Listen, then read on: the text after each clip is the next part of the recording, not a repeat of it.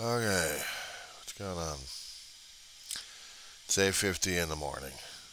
It is the 7th of April, 2023. It is Friday. Theoretically, they call it Good Friday.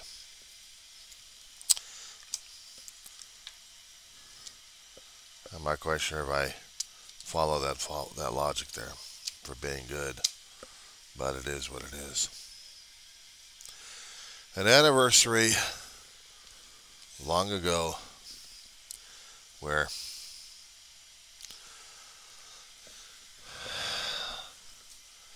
the death of a good man that we all, as Christians, celebrate, and we get our religious beliefs named after, and the ways we try to follow. We were at John C., Roseman, California, and I am not the Christ. Never have been, never will be. It had occurred to me on days like this. It was only meant for being somber and retrospect about it. Easter would come up, and it would be the time that the family would, let's say, Happy Easter, break out the eggs, put them into a potato salad, or mash them up into a mash, where we could use it as egg salad or deviled eggs or whatever candy would be eaten on Sunday. Not all of it, but just length of it. But there was always a church service to go to, at least back in the days long ago.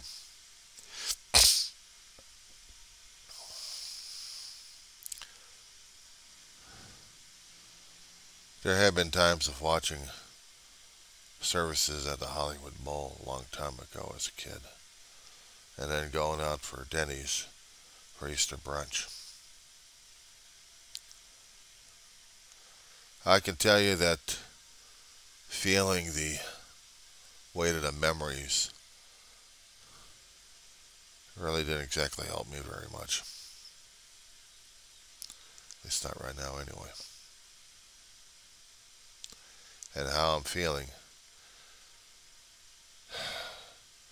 Well, let's just say I'm still feeling heavy in my heart. I'm not enlightened that because in a few days Christ will be rising from the dead as he had, well, as he did a long time ago. Everyone kept expecting him to show up any day to freak people out. What better way to freak people out would be on Easter Sunday? The story of the Master still comes in my head every so often. A way of reminding myself of what things are important. A woman's vain attempt to clean up her hovel and ignoring the pleas of those who need assistance, hoping that she pleased the Lord to get whatever gifts he was going to bestow, never realizing that helping others would be a gift, because it was needed and it was a service.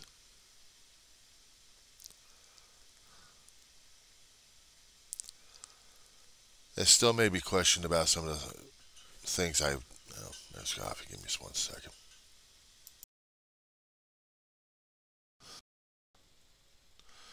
The morning coffee in its rightful container, a thermos.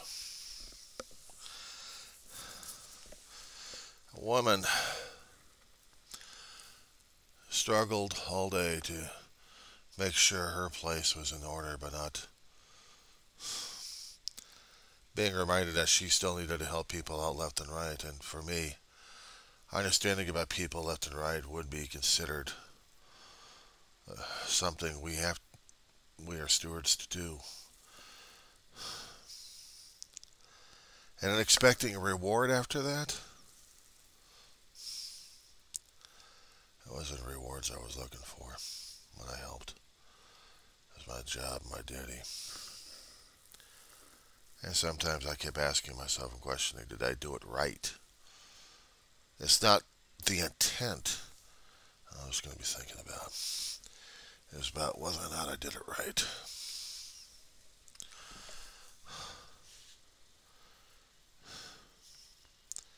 Did I do it right for Ma? Did I do it right for Dave? Did I do it right for Grandma or Aunt May? Did I do it right? Not technique, but intent and heart.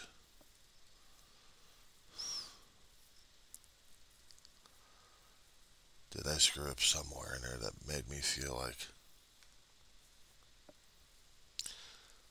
I had failed in one way or another? If Christ were to come into the home during those times, how would he have judged me and my family? Was he coming into our homes without us realizing it?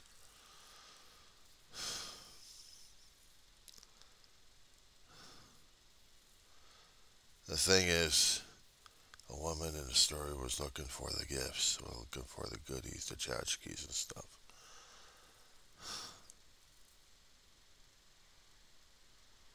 I still feel like I failed.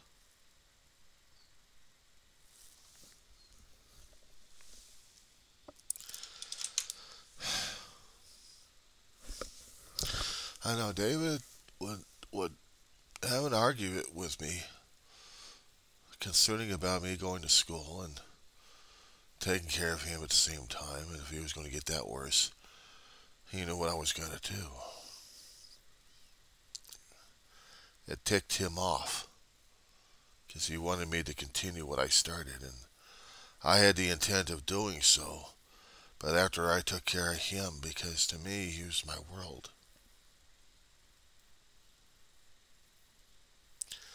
I took care of Ma because I had to, because I was backing up my brother, but also I was working. Get money in the household for survival. That was my job. And to back up my brother whenever I could. He carried the load and he carried the brunt of it.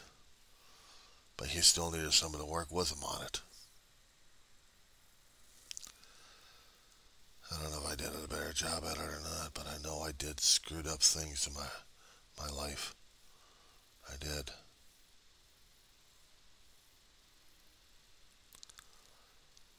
And I'm quite sure if I did it right or not.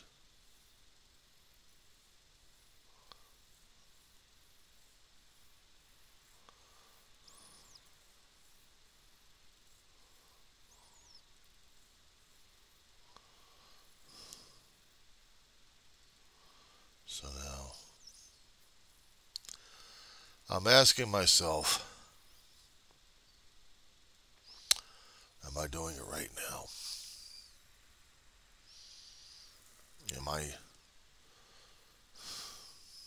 I'm not thinking about self-sacrifice or anything else like that. I just keep asking myself, even for a holiday that's holiday shit, a time in our lives where we have to think and reflect.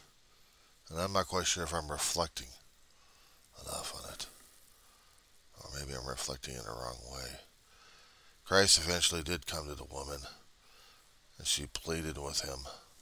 She was sorry she didn't know about all those people that came to her that needed help. He forgave her, but any other kind of gifts that she was going to get, she wasn't. Because she didn't show an open enough heart. And I had to keep asking myself the same situation.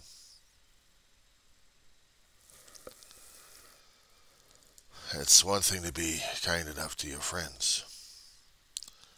A stranger is a different thing altogether. And in Christ, there's supposed to be no strangers.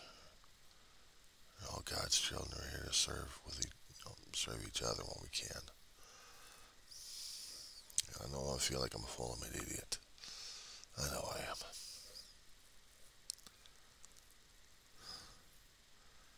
the day where he is giving his last greatest gift to all of us. For those who actually believe. I'll believe. I had no choice a long time ago. I still bear the mark on my chest. The scar. It's still there.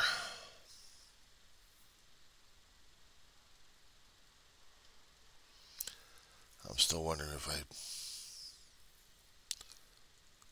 it's not worrying about if I did good in front of him, if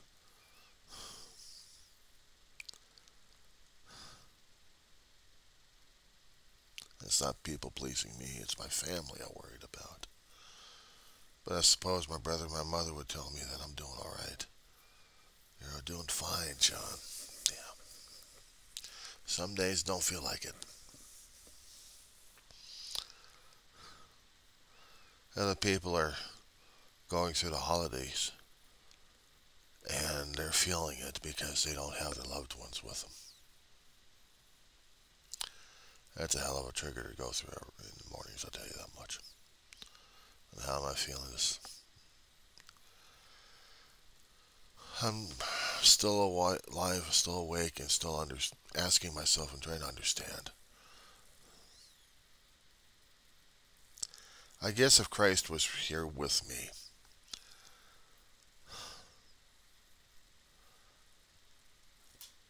I wouldn't know what to ask him.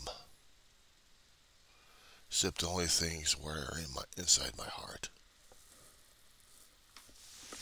Inside my heart. And I guess I'd wear my heart on my sleeve. Because my tear stains would be on them.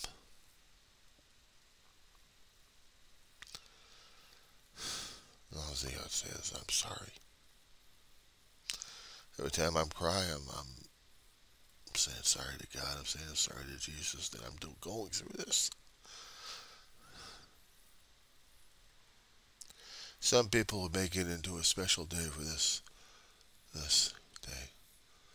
I'm not feeling it. I feel sad. I feel the grief. I don't feel the joy of the day that Sunday will be the day for resurrection, commemorating resurrection, and as Christians we celebrate it one way or another. I have ham. I'll have to fix potato salad or something of equivalent. But how I'm feeling about myself is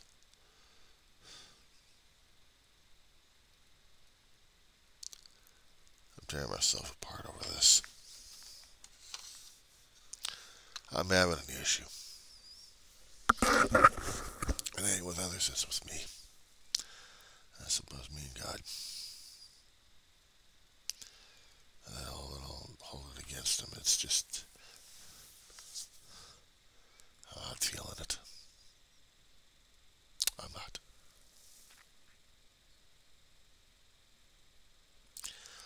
It should have been something else.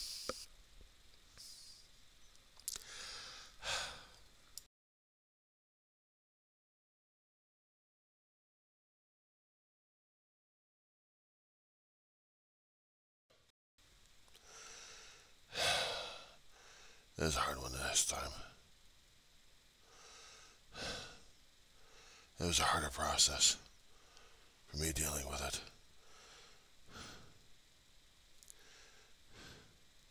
Christmas was just as bad.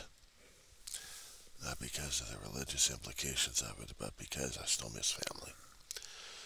And holidays that pick up like this, the ones that my family had celebrated with. The memories are there. And they still are like a son of a bitch.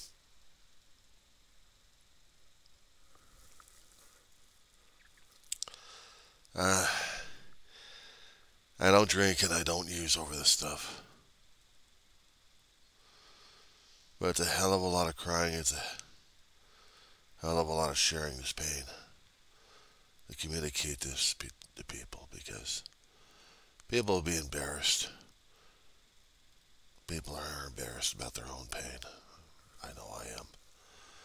But I had to keep doing these logs, and I had to keep talking about this. It helps with the healing process regardless of how I think about it or feel about it. Keeping it inside is usually what tears a person apart more and more. I know, because I've been tearing myself apart more and more on days like these. And not talking about it, not getting through the process, not sharing about it, not going through the experience, strength, and hope, if there is any hope, of how to survive it, how to deal with it just a day at a time, or even a minute at a time. I know I still have a follower out there who checks on me every so often. Appreciative. He still wants me to get the damn things labeled his way. Sorry, pal. I'll feel like they're necessary to get them labeled when I feel like they're getting labeled. And on some days, they are what they are, like I am. I'm not someone else's expectations.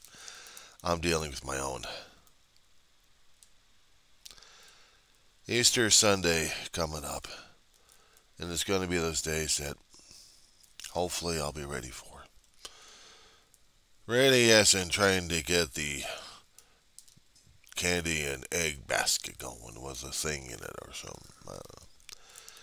Oh, for a long while, after Ma died, I had a picture of her in it. And then when David died, I had to get a picture of him and Ma in it. Made it special, made it more unique. I need to get a better picture for it, but I don't have one. And if I actually had a big physical picture, I'd put it in there as a reminder to myself that some things are important, some things are worth it. I can wake up in the morning and realize that God is doing for my life than what I'm not sure what the hell I'm doing anymore. I still have to put my faith and trust in Him, because if I don't, I'm going to be screwing myself over one way or another, and He knows that too. He knows I'm old.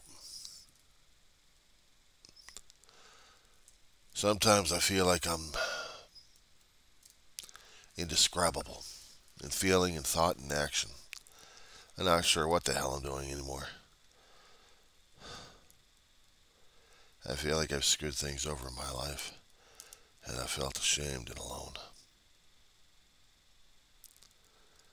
It's times like these I have to go for more reflection, and if I have to cry my eyeballs out and pray like crazy, I'll do that too. It's the only thing I can do. I'm not saying I don't want life. I like life. I'm not as happy and go-lucky as a lot of people would when they're enjoying life. I like breathing, I like waking up and feeling I've still got aches and pains in my bones, even though I may not like the aches and pains in my bones. I still got them. But it's important for me to understand that I got aches and pains in my bones, because it tells me one thing: I'm still alive physically. But am I alive spiritually and mentally? It's a different story altogether.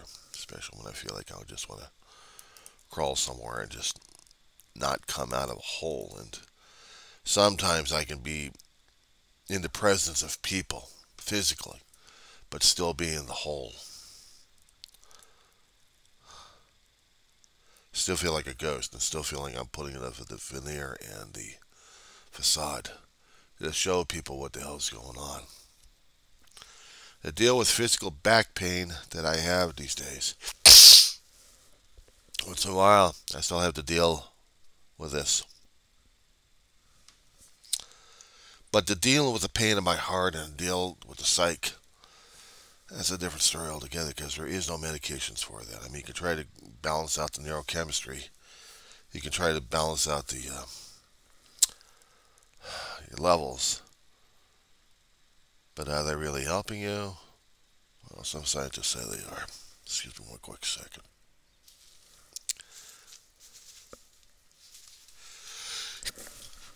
Yeah.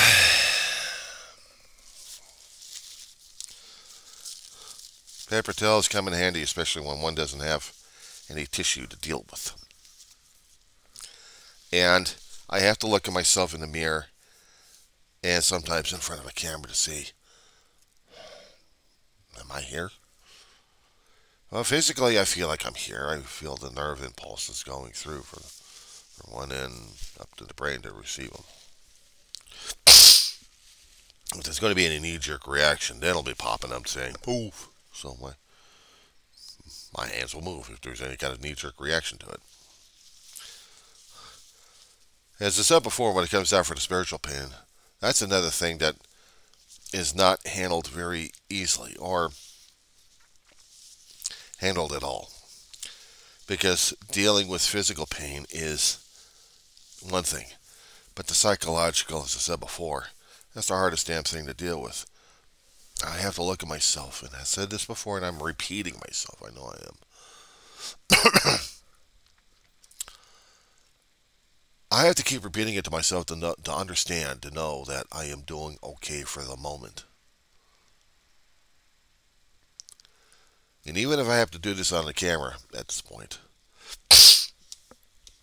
I am trying to tell myself and convince myself that I'm all right. I'm a pain in the ass, but I'm doing okay.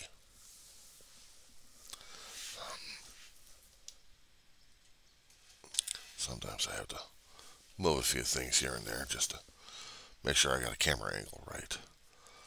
But how do you get a camera angle right with the Almighty upstairs?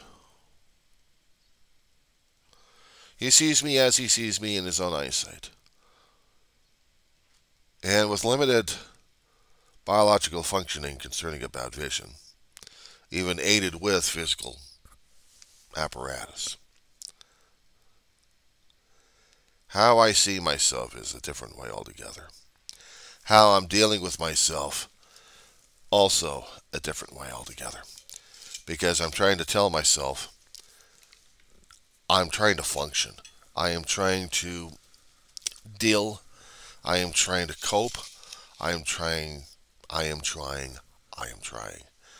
And some people would say, you do or do not. There is no try. Maybe. Maybe people are expected to see action at this point. Want to see something. I hearken back to the story concerning about the master. When the woman in the story, and it sounds like a woman because it wasn't a stressful guy, that's for sure. A guy will be cleaning his place up like crazy if Christ came through the door. I mean, hell, if Christ came through the door, you'd be welcome. He's just going to see a not very manicured, not very well kept place. He's going to see a dog on the couch, probably look at him and probably wagging her tail. And he's going to see a broken animal fool, an idiot here, in the chair, struggling to get up.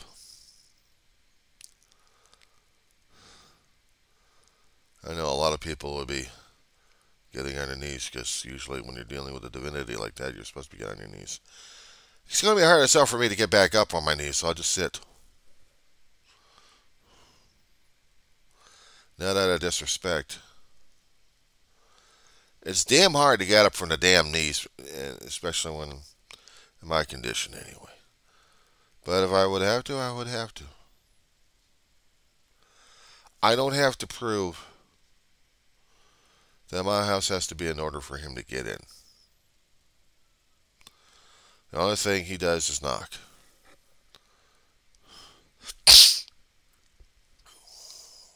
And I'll get up and see. I clean off a chair for him. Give him some coffee once. We got instant coffee. We got tea. I got bug ridden all over the place. It's not a perfect household. It's not a perfectly clean antiseptic home. It's lived in, it's me. Still shoddy, still in pain. Still mourning and grief. I don't say it with pride. I don't say it with ego. I don't say it with great announcement. I just say it simply. It's my home, broken as it may be, or imperfect as it is. Ideal, I struggle every single day. But he's more than welcome to come in. I'm not going to make comparisons with me and the person in the story. I say how bad I've been and saying that I did this and I'm that. Well, I guess maybe I just been hypocritical on that point. But I look at it as a reminder to myself that even strangers would have to be welcome in. Because one never knows if one's going to be entertaining an angel or something.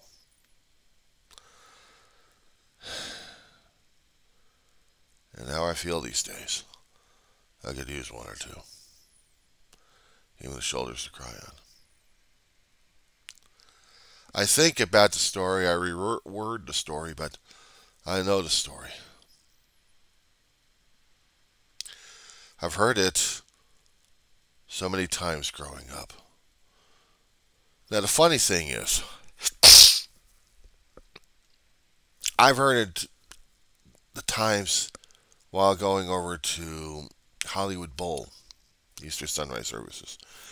But when I was going to do a few services in the church I used to go to in North Hollywood with my family, we didn't say it. We didn't say it. I mean, we're denominational, we're Methodists, but we didn't say it. It would have been something to hear that particular story being told to our congregation about this one. Because it would have been presenting a story to us about what Easter meant. I mean, yes, we all know as Christians, and we've been seeing the recreations of it time and time again, either by musical or by other movies, or readings all the time on it. Our own mental interpretations of what Easter is supposed to be for us. Right now, I got the movie of Ben-Hur and certain scenes and certain sound scores still playing in my head while I'm talking about this one here. I always did like that movie. I know it was about revenge, but it was also about redemption. In a way, Ben-Hur I know was being pissy about things, but somehow he had to come to terms with his own pain, his own grief.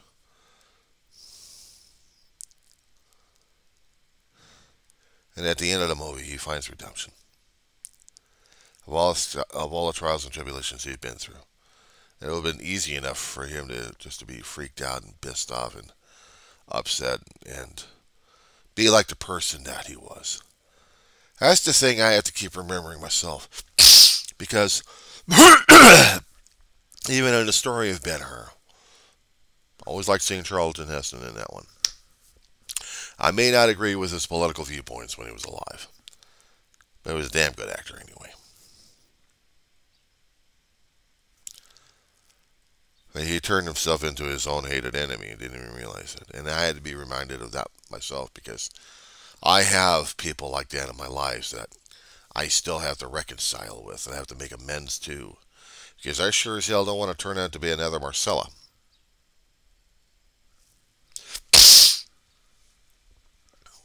Marcella was raised in one particular format, one particular mentality. And to conquer. Didn't matter if he made friends or not, he was going to conquer left and right. I was not of that. I was thinking like Ben-Hur about being affected by that influences. By those type of influences. And holding on to the anger and pain about all the injustice happened to me. It's like, how dare they, grr, grr, grr. So, I go through that.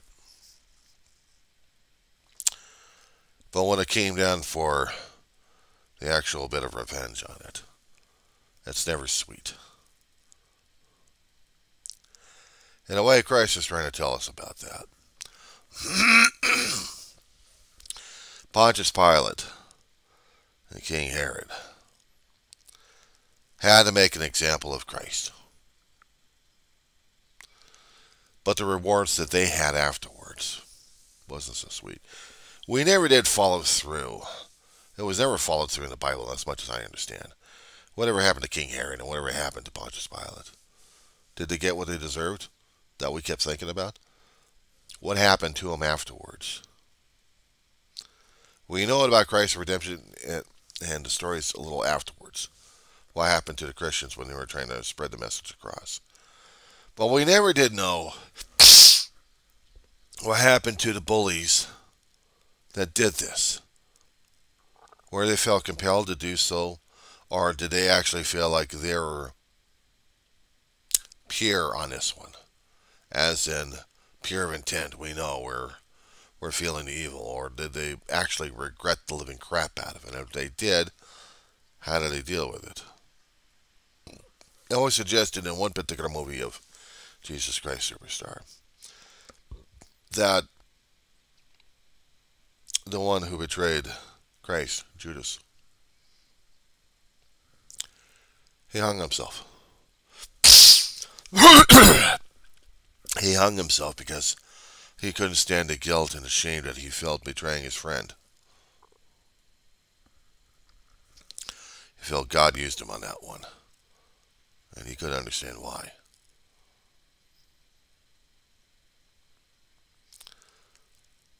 But the thing is, even Christ forgave him, I believe. I have to believe that Christ was forgiving every one of us. I have to believe that. I have to hold on to a faith like that. I have to hold on to it for me because it keeps me in check. So even a day like this, I could be feeling miserable. I'm feeling retrospective. Even a day like this, commemorating a tragedy, a man's decision of saying, "How dare you? Who do you think you are?" Christ is simply saying, "I'm God's kid and I'm doing what I gotta do. I care about the people. I care about you. And it may seem like it's crazy or not, but this is what I gotta do. I feel for your pain. I feel for you. And the thing is, I got great love for you. And I forgive you. I just hope you can forgive yourself."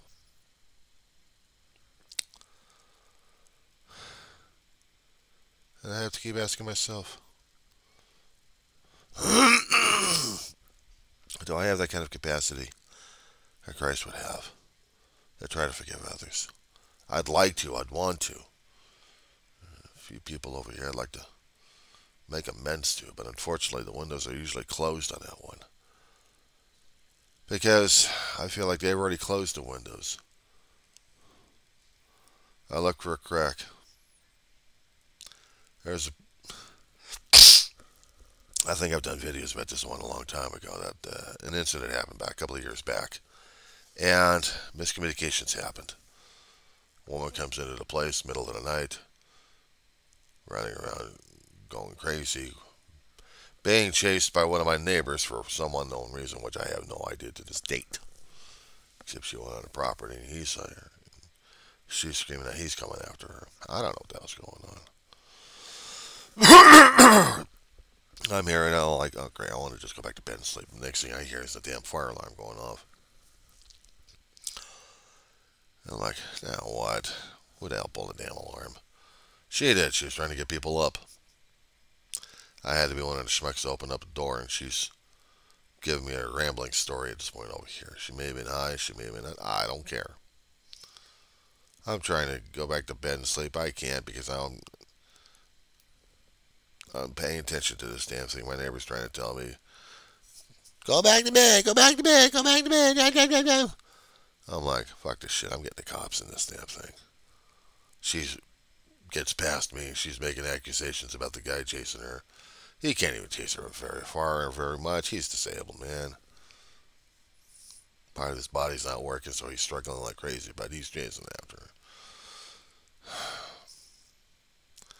Okay, I'm calling 911. Called 911. Talk to the people on the phone about this one. Get sheriff's over here. Tried to talk to him about it. He's screaming and yelling at me about that. I don't care. I'm calling the sheriff's. Because next thing I know is I'm already seeing the assistant manager across the way. Watching the whole damn thing, not even talking to the sheriff's department. Was she good? But she wasn't involved except being a witness of what's going on. I'm dealing with it. So I talked to the cops about it, and he's pissed off about me and starts bad-mouthing me like crazy. It was a bad situation. They got her out of here. I had to clean up the whole house again. But he had cursed me. He cursed. Saying stuff about my family. Normally, in other circumstances, I probably would have been pissed off about it, but I'm looking at this guy and think, shit, man, you are screwed up. And it's bad mouthing me in front of his other friends out there trying to get the support. And I go to the manager and I'm telling her, giving her the story, what's going on, exactly what happened, what she saw. So, I don't know, he's still here and I'm here, and we still get that divide, that hatred. He doesn't want me to talk to him anymore. I just wanted to get his side of the story, what the hell was going on originally. But he never wants to talk. He's angry. He's still dealing with anger. He's dealing with anger every time he keeps passing me by because I see the anger look in his face. I'm still here. I'm a reminder of something. At one time, he helped me and my brother out when we moved into this apartment. And we were grateful for that. We thought he was friends. Well, I guess maybe it wasn't all that deep or real. Oh well. I guess some people you still can't get to, but maybe one day, who knows. But Easter is a time of miracles of a way of sorts. Even it has to be dealing with inside. That the miracle has to be inside before it can be outside. That's all right. We'll work on that one. How am I feeling right now after doing this nice thing about Easter of 2023? This is only Good Friday. Easter isn't here yet, but it's coming close. So this is a Good Friday spiel. Things have happened to us, and things we still have to deal with, and things we have to cope with. My dog wants my attention, so I gotta take her outside again.